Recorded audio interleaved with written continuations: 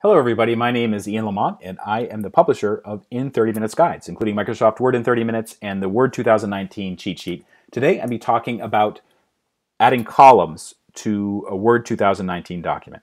And this is for the Windows version of Word or for the Mac version of Word.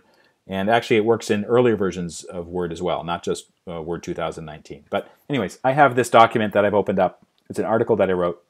And what I want to do is I want to take the first first paragraph, and I want to change that to 2 columns.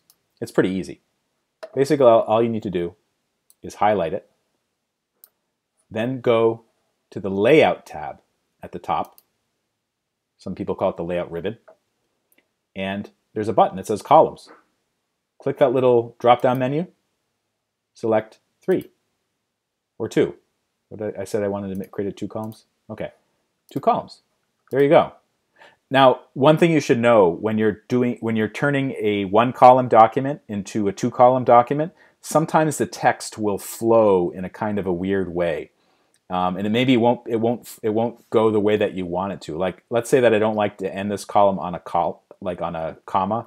I might have to do things like do a soft return, that is Shift Return, to move that word over to the next column.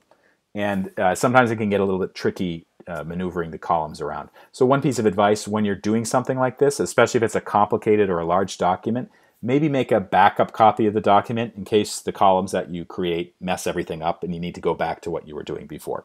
For more information on how to get the most out of Microsoft Word, check out our book, Microsoft Word in 30 Minutes by author Angela Rose, or our Word 2019 cheat sheet. Both are available from in30minutes.com, and thank you so much for watching.